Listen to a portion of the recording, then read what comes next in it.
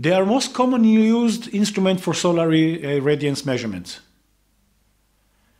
The wavelength of the pyranometer is between 300 to 3000 nanometers, basically from the UV light to the infrared radiation, which is the wavelength with the bandwidth, which is effective and relevant to the PV industry. Both of them have silicon photodiodes, which are used as sensors. The pyranometers do not require much maintenance. They are designed for a long life. They don't have movable things.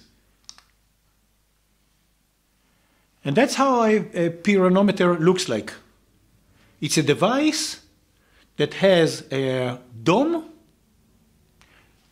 Through the dome, we can see hemispherical view of the whole sky. We place that particular device and we can see the radiation coming from where I'm looking at. Again, in order to measure the diffusion, I put a shadow on the center and light will come out from all around, is basically the diffused light.